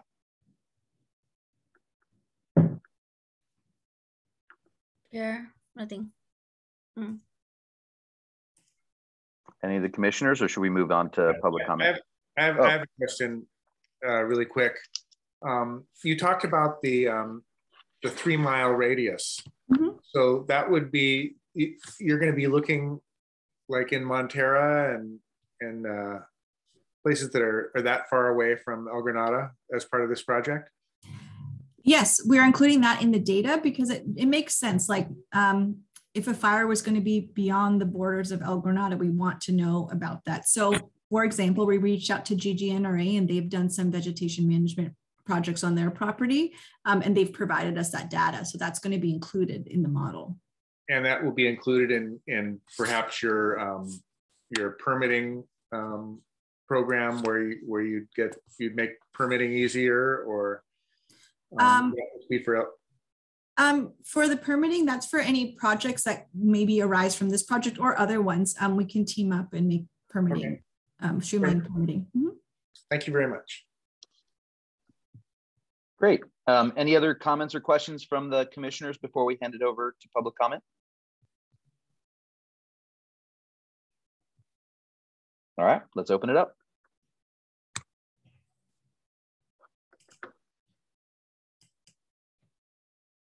Janet, you still with us? Yes, of course. Let's see. I don't have anybody. Just let me double check. I do actually. Just kidding. I do. I actually have Van Pollard, followed by Len Erickson, followed by Carol Ann Young. So let me just go ahead and call on Van Pollard first before I put my little timer on over here. 1 second. I know my thing is my timer is kind of giving me a hard time today, so bear with me. That's my only thing that's kind of like let me see. So Van Pollard first. Let me see. Go ahead. Okay. Can you hear me? Yes, I can. I have my timer for the side, so just go ahead and just kind of talk, and I'll just let you know when your tone time is up. Okay, go ahead. All right, I'm Fran Pollard. I live in El Granada, right across the street from Quarry Park, which I didn't say before. So as I was saying, I wanted to thank County Parks. They were cutting the trees in the park this week, and got rid of a couple of dead trees in the park. But again, And Sheena, I want to thank you for all the work that you've been doing on this and being so good about the whole situation. And I hate to see it stop in May when you said you're going to do a presentation. I'm hoping that after the presentation, you start doing, removing some of the trees, as I started to say before, around the perimeter, where all the homes are adjacent to the park, all around the park. And those need to be cut before they either fall on the homes, and the PG&E wires are right under all these trees, along our driveways. I don't know how we're going to get out. And as I said before, I think we're one of the most densely populated areas in the county. That's why I think it's an emergency situation that has to be done this year, not wait another year to start removing trees. We only have one way out. It's Highway 1, and I can just see it bottleneck. Everybody, 7,000 people trying to get out on Highway 1, either go north or south, and we're stuck. Something has to be done. And I agree, I think it's an emergency situation and has to be done. And as soon as you can, we'd all appreciate it. Thank you so much. And thanks a lot, Sheena. And thanks County Parks for cutting. Thank you. Janet, who's next?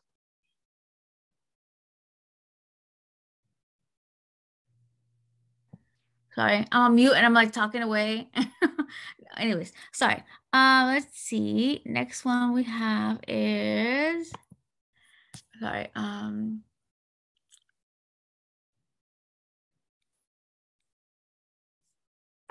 that from Pollard? Sorry. Hold on one second. Okay, we'll have on Len Erickson. Go ahead. Go ahead, Len. Thank you. Can you hear me now? Yes, sir. Go ahead. Okay. So not surprisingly, following up on the same pattern for the previous speakers, I'm emphasizing that here in El Granada, bordering on Quarry Park, we have the largest concentration of eucalyptus. And just as a measure of it, I talked about the sort of estimates CAL FIRE gave, which were in excess of $100 million if we wanted to take them all out at once. But at the same time, CAL FIRE also pointed out you can't do that. This is a 10 or 20-year project, even if you wanted to get them all out, which we may well do. But to move forward, I think we have to sort of go at a magnitude that's above the levels that Sheena's talking about, which is just to recognize it's different in scale. So I'm looking to bring that forward to my MCC team tomorrow morning. And we'll have 2 meetings next week. The MCC will meet as well as the Fire Safe Council, just to alert people, but I'm looking for support both from Parks and RCD that it's a different level. We have to have the good work that both Parks and RCD do to justify it. But if you want to take on the larger picture as well, that's measured, takes a long time, and we recognize that. So I consider just the beginning of that effort as well. And we'll be in touch. Thank you. Thank you so much. Thank you. Okay, so next, I think, and that was it. I didn't call on Carol Ann Young. Hold on just one second. Time. Go ahead, Carol. Go ahead. Hi, thank you. Yeah, I had to wait for the mute button to appear. Sorry, go ahead. Unmute, I mean. Thank you, Sheena. I really appreciate everything that you've done, and of course, County Parks as well. I was on a fire board meeting, just somewhat recently, and they said that they're only going to be trimming back getting out of, I guess, ingress and egress to the coast is limited to Highway 1 north after the tunnel through Pacifica, and the other way out is 92. For some reason, they're only trimming 92. And I wondered if you have been approached to tackle that eucalyptus grove that's right there on past the Lantos Tunnel as you come down the hill into Pacifica, because I've mentioned it many times. We're going to be trapped. It's a choke point on Highway 1, and we really don't have any way out. But if you have had anybody talk about it, apparently his name, Jonathan Cox, Fire Chief Cox, doesn't think they're going to do anything there. So, but I do appreciate all the work you have done, especially for the people in Quarry Park area. Thank you. Thank you so much. Okay, I think we're set. Chair. Okay. Yeah, with that, we're already 5:55, but we're on to the last item on our regular agenda, which is actually the 8.3, which is preparation for the upcoming Parks Commission retreat. So as we discussed in our last meeting in January, we've been trying to finalize timing, logistics for an upcoming retreat to start to pull together some of the subcommittees and the work plan for the coming year. I believe we're still, and Director Calderon, you correct me if I'm wrong, we're still planning to schedule a special meeting to not interfere with some of the other updates and the board work during our monthly meetings. So at this time, maybe I'll just hand it off to Nicholas and to Hannah to talk a little bit about some of the updates since the last time we met, and then follow up with hopefully a quick discussion about any kind of additional agenda items or other things from the commissioners, as well as some public comment. So Nicholas and Hannah, I don't know if you want to talk a little bit about where we are right now with the retreat. Yeah, Chair Lugano, I'll turn it over to Hannah and let Hannah's been working on the details, so I'll have Hannah brief everyone. Yeah, so we were able to meet with a facilitator who would be able to work with us for the commission retreat, and wanted to pass along the availability they have for setting a meeting, and hopefully be able to work with the commission on selecting one of the dates for available times. So the facilitator is available on Monday, March 28th, Tuesday, March 29th, or Wednesday, March 30th, between 4 to 7.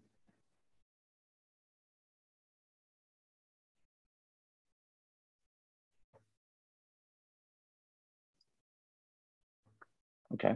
Great. And then in terms of the agenda, and we'll discuss it in a moment, but just to get all the updates. So in terms of the agenda, I know you had sent out an update to, I believe it was to all the commissioners in terms of, and I think it's part of the packet as well, in terms of the agenda. I know there were a couple of changes since we last talked. I know we were at the last meeting talking about maybe a Brown Act refresher. I think actually the board and commission training that we had earlier today actually had one in there. So were there any other notable kind of changes in the agenda since we last met? Yes, definitely. So we did scale back the portion of the original proposal, which would include some of the items that were covered in the boards and commissions training that was held earlier today. I do think an overview, sort of a summary of some of those items for the agenda for the retreat may be a benefit, but it can be, a briefer component of the agenda. Another change that we proposed is that the time frame for which we're looking at for setting the priorities and the work plan would span through to the end of fiscal year 2022-23. So that would go through June of 2023. So that we do get a bit of a longer outlook beyond just the calendar year of 2022. And that would line up with the department's existing work plans and priorities that we're able to project out towards and understand when we'd be able to bring items forward to the commission. Great. Excellent. And any other updates before we start getting into and setting up the discussion with the commissioners? Anything of note?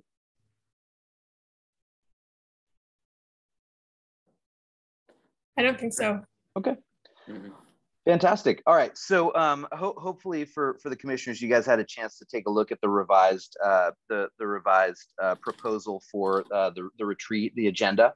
But I guess couple things. So one, and I think in terms of the actual dates themselves, if we have any like issues up front, I think let's talk about that kind of, and this is towards the end of the month, 28th, 29th, and 30th.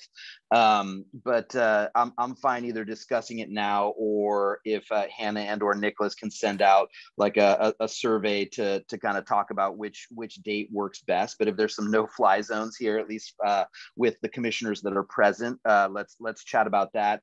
And then also, if you guys have any, I guess, substantive kind of additions or questions about the agenda as it is right now, I think now might be the time to do it. I know we're a little bit late in the in the agenda right now, but I would love to at least take a couple moments. So maybe if any of the commissioners have some thoughts around either updates, changes. I know we actually spent time, and I kind of went offline with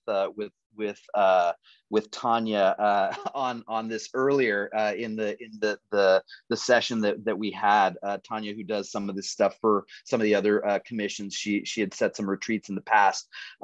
So I have like one or two questions, but let's start with the other commissioners in terms of any questions or updates or additions for the agenda as it stands right now. Through the chair, again, this comes out from the training that we received this morning.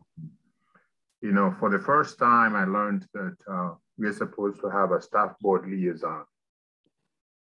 So the question is, who's that? And we're also supposed to have a specific board member who is going to be the board member liaison.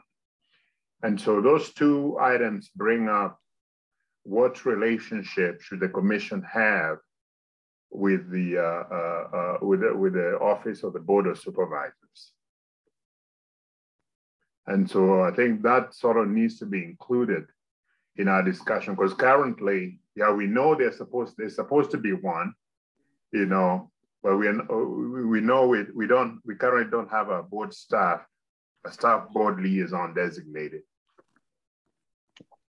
That's actually a fantastic point. That was one thing that was ringing in my head. And I know you were trying to ask that question in the training, but I do think that we should make sure that it's clear, as well as the roles, right? Because they had outlined a couple of roles for those two particular positions. But yeah, I think that might be a good one to add into the agenda.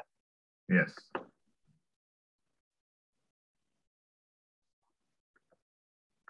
Great. Commissioner Mariles, Commissioner Manna, any other questions that you had about the agenda, or any things that we should be adding or getting rid of as part of our retreat coming up?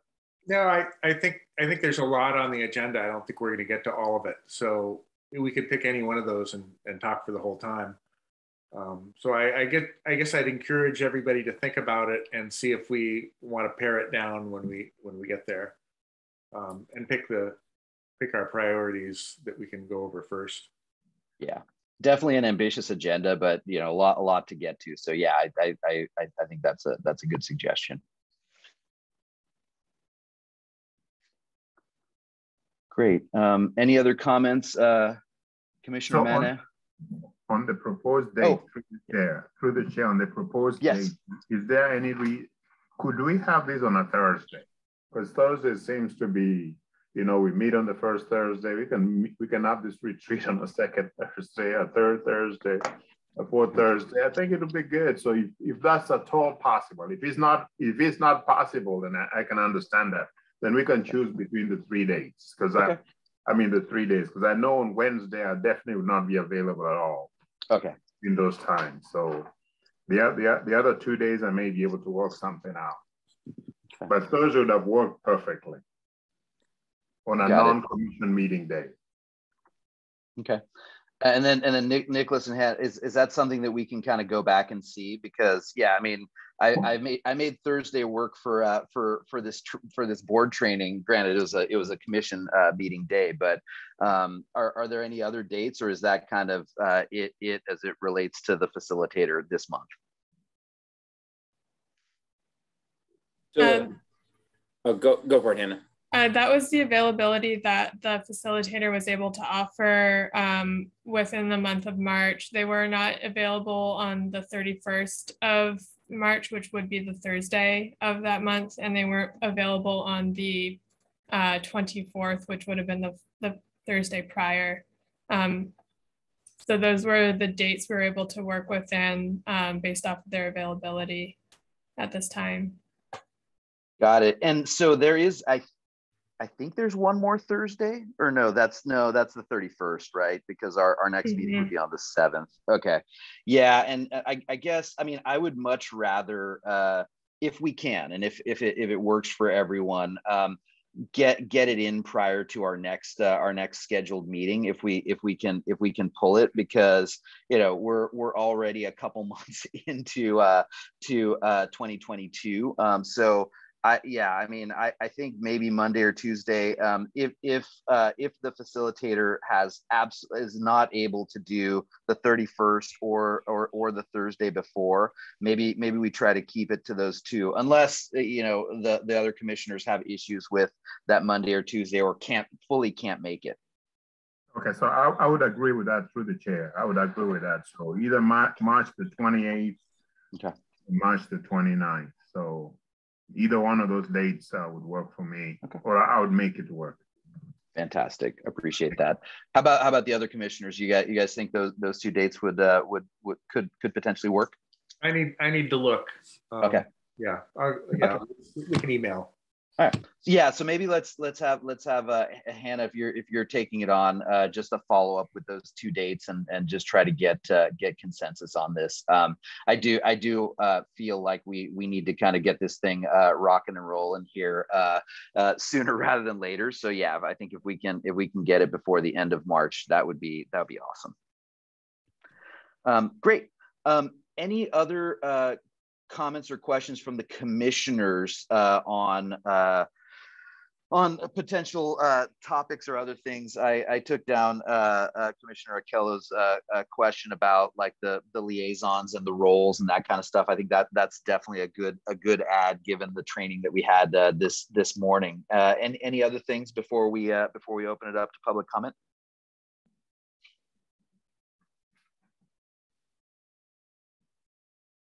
All right, good. So let's open it up for public comment and see if there's any things that folks want to bring up.